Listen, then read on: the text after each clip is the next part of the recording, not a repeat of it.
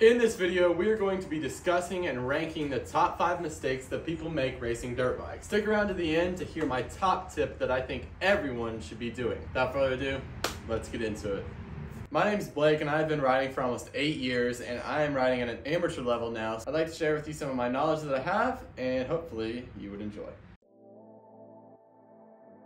So when I first started riding, a little story time here, people would ask me, hey, how fast are you? And I would say, yeah, I'm fast, and in reality I could just get out of first gear and I thought I was the coolest person ever. I'll tell you a little bit about my bike here. It's my racing gear. In reality, when people ask you, hey, how fast are you? You don't say, yeah, I'm fast. It's more of a respect kind of thing. So have respect for the other person and say, hey, I actually try my best. I show up to the track every day, or not every day, every weekend. I show up to the track every weekend. I work hard and I put my heart into this sport. If you really want to take this seriously, you really got to work hard. So if you can show that respect to them, they'll show that respect right back to you. Tip number 5, always be humble and don't be arrogant.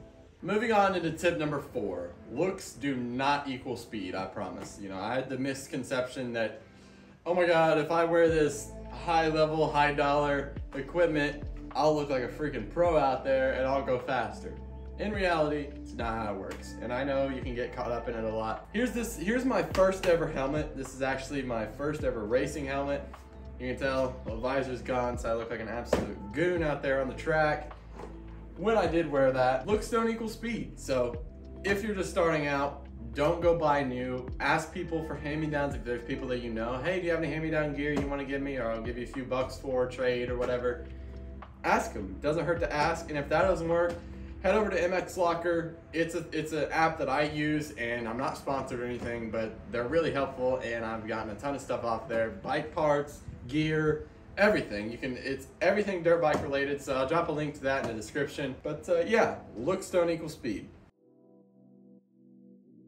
I know this sounds wild for me to say, but I hear so many people say, yeah, dude, I've been riding for about 8 months. I think I'm gonna get my pro card at the end of this season. Mike, bro, no, you're not.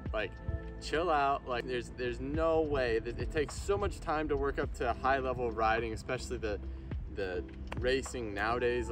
They're just wild. So it takes a really long time to get to that level, and this leads me into my next tip. Take your time. I myself have been riding for almost 8 years, like I mentioned earlier in the video, and I am constantly still studying crashes, technique, form, everything, listening to other people's knowledge. Take your time. There's no need to rush this whole process. And just really study things and just take your time, work hard, and just try not to get hurt, of course.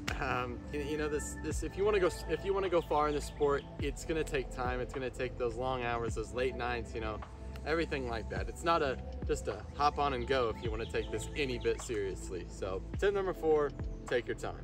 Going into my number 1 tip that I could give any of you guys, and if you can take anything away from this video, take this tip away. Technique. Practice good technique and good form on the bike. I promise it'll pay off. I never practiced that when I first started riding, so it took me a while to break habits that I already made. So there was habits I had of where my hands were, where my body was, it was so hard to break those, and I'm still breaking those today. So make sure you practice good technique and good form. It'll pay off so much, trust me, and it'll make you a better and safer rider, and really faster rider too.